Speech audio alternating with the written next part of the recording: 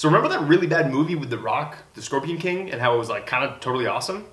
Well, today on Brainwave Science, we're going to talk about real scorpions. Hi, my name is Peter, and this is Brainwave Science. Did you say I'm the Scorpion King? Yes. On the last episode of Brainwave Science, we looked at an arthropod called the horseshoe crab, and we learned some cool things about its anatomy.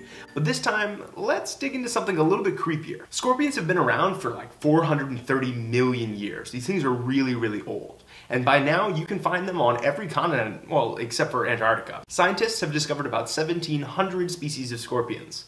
But realistically, the number is probably higher than that, as there's tons of species that we haven't even found yet. Don't worry though, of those 1,700, only about 25 are known to have venom that are capable of killing human beings. You know, only 25. The scorpions we looked at are relatively harmless. A sting would be equivalent to about a bee sting, though the venom is different. But why does this one look so much skinnier than this one? Well, it turns out that this has to do with the anatomy of the scorpion's exoskeleton and the way that they molt. Dr. Hochberg explains like this. The dorsal plate is called a tergite. If you were to turn her over or him over, the ventral plate is called a sternite. When these things get fat and happy and get ready to molt, they have a pair of plates on either side, the lateral parts of the body, that are really flexible, unlike these top and bottom plates, which are inflexible. And they expand in that direction, kind of like glove handles. Start to expand out like that.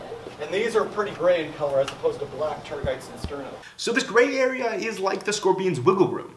As the juvenile grows inside its exoskeleton, eventually it just gets too big and it needs to break out. Check out this time lapse of a scorpion molting in the link below. Now when we were filming the scorpions, we noticed these weird little things under their abdomen. See those weird little fan things on its belly? The heck is that? Well, it turns out that scorpions have something called pectines. Matt said that we could see them better under the microscope. Yeah, so those are mechano/chemosensory organs. No one's really sure, but they're innervated with neurons. So clearly they have some sort of sensory function, but I don't know how well it's understood. But yeah, they're really large, and they're actually species specific in terms of their shape, so you can see them there. They're on like the second epistosomal segment on the ventral side. We still don't really know what these pectines are for. I mean, it's clear that they have some sort of sensation, but we don't know why. These organs are larger in male scorpions, so some researchers think that it may have to do with being able to place their spermatophores. Now, without getting too much into it, let's just say that scorpion mating can get a little weird.